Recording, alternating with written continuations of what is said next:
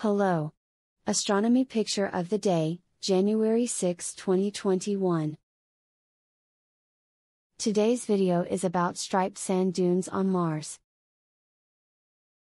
Why are these sand dunes on Mars striped? No one is sure.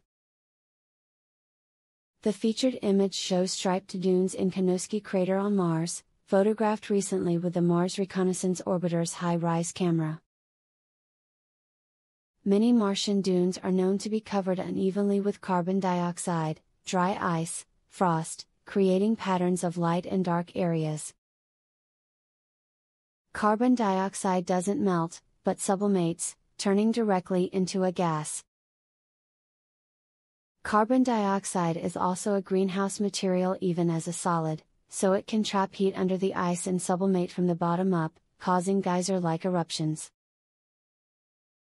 During Martian spring, these eruptions can cause a pattern of dark defrosting spots, where the darker sand is exposed.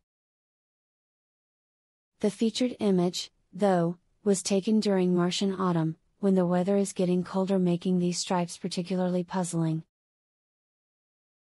One hypothesis is that they are caused by cracks in the ice that form from weaker eruptions or thermal stress as part of the day-night cycle, but research continues.